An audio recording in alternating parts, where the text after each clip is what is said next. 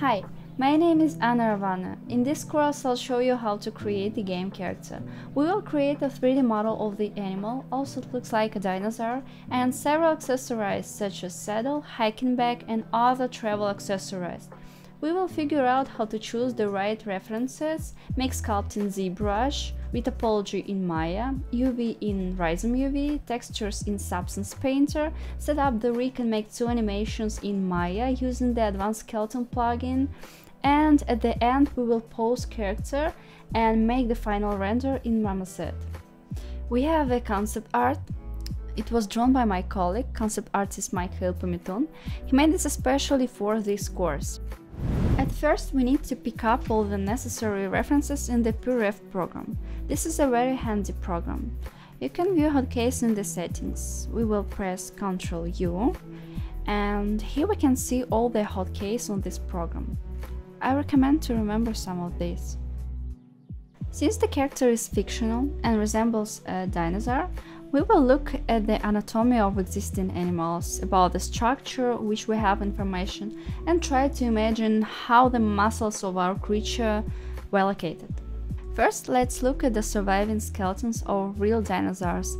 If you look at the general table of land dinosaurs, you will notice that they all have a slightly similar skeletal structure, just some parts of the body are more or less developed. The length and development of the limbs, neck, tail changes, and then, depending on this, the spine, skull and other parts also shape so that the body can balance. We can borrow the structure of individual body parts from different dinosaurs. I found a skeleton, photo and renderings of a dinosaur from various artists. Pay attention to the structure of the legs of the iguanodon. We see pointed claws and the texture of the skin on the fingers, right here. The structure of the limbs of the Niphosaurus doesn't differ much from the iguanodon, but they look a little more graceful. I will leave both examples to see the whole picture.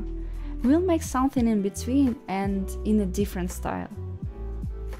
I have many more 3D dinosaur models here that I found, and I don't know how others do it, but it's convenient for me to place references in PureRef from the center to edge, depending on how important the details are. Looking at the concept, it's difficult to completely attribute our character to a dinosaur. The limbs are similar in shape to the legs of dogs or horses. Fortunately, we have the opportunity to see even the muscular structure of these animals. Look at the shape of the knee bones on the dog's hind legs. The knee joint, or as it's correctly called, right here, has a complex elongated shape, and we can also see how muscles attach to bones. I think this is what we are looking for. The shape is very similar to what is shown in the concept. I'll borrow this part for our character. I understand that for a stylized character, such a detailed search for references may seem superfluous, but in fact, in order to know exactly how we can change the shape and do it reasonably, we first need to understand how it really exists. One day I had a chance to talk with an engineer who specialized in aircraft and spaceships. At that time I was preparing for one competition and they told me that I might have to create a 3D model of complex equipment, but I have absolutely no technical knowledge. And he was told me the basic features of passenger aircrafts and hypersonic and supersonic and some spaceships. And my myth that Star Wars ships could really exist has been absolutely destroyed because spaceships that flew in space behaved as if they were in the atmosphere and looked the same. We don't have to be engineers and know anatomy perfectly, but at least small understanding of what we are going to model is still necessary. Although we often have to make exceptions for the cinematography or creative ideas. we can see that it also had a similar shape of the bones of the hind legs. This elongated bone is called the calcaneus, as Google said.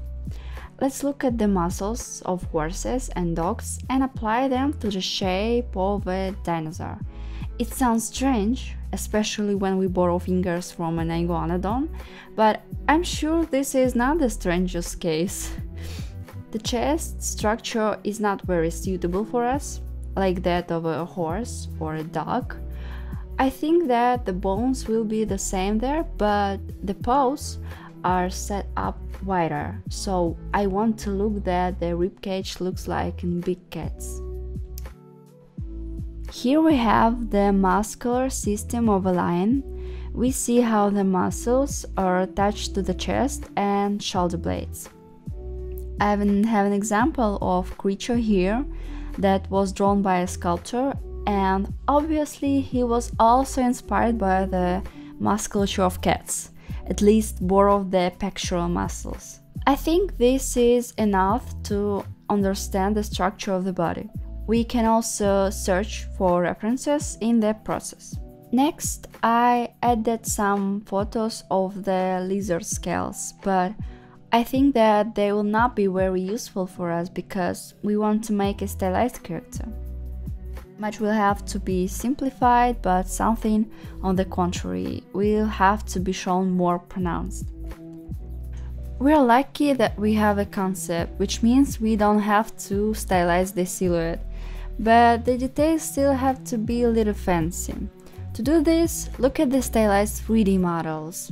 Notice how the author simplifies the muscles, but adds detail in the form of scratches or cracks.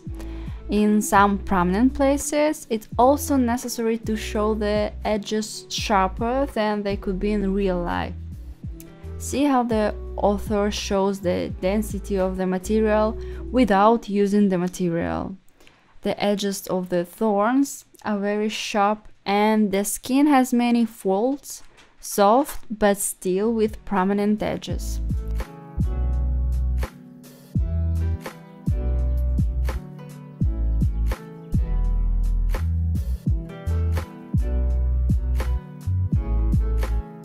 Look at the knees of a horse. How do you think such sharp edges could be in real life?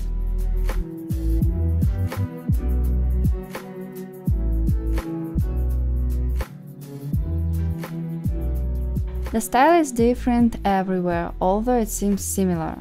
There are no definite rules, this effect is achieved by watching, so we will look at all these pictures in the process of work, try on various details and see how they suit us.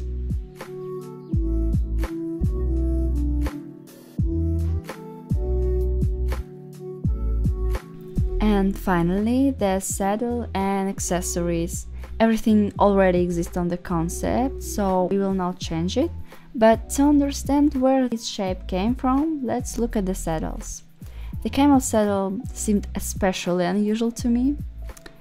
We also have here a travel bag, which we will also try to simplify and stylize a little, a bed for sleeping, and various attachments. Now I realize that for some reason we don't have stirrups on the concept, but I think that is not so critical. In the next tutorial, I'll show you the basic tools and the pipeline for a quick start to work in ZBrush. Thanks for watching, bye!